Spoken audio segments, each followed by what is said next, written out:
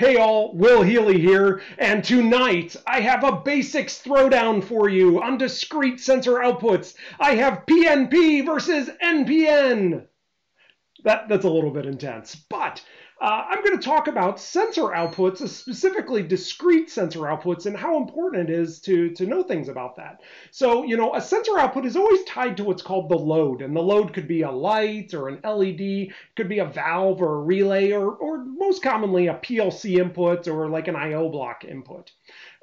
There's a really great Automation Insights blog by Henry Menke called An Easy Way to Remember PNP and NPN Sensor Wiring, and I really liked it. So I'll just share a few insights from it. But just remember, really the easiest way to remember is the first letter tells you everything you need to know about how that sensor is wired. PNP is switching positive, so P for positive, and NPN is switching negative, so N for negative. Sometimes you hear sourcing, which is PNP. PNP is bringing power to the load, so sourcing power to the load, so PNP is sourcing power.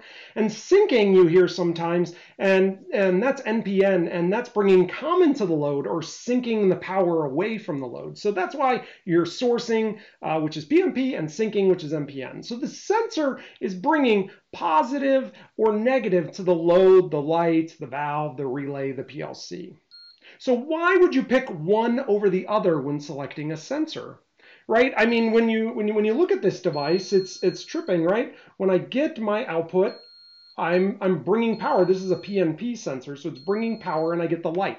So a PNP sensor output tends to be easier to understand for technicians and engineers because the positive output indicates on and no power indicates off. And that just logically makes more sense for most people. So you see PNP very commonly across North America, South America, and Europe. But you also see NPN sensors very commonly in Asian manufacturers and some in the Americas as well. So, as with any design, we have both options so that one style might be more appropriate for the application or wiring configuration.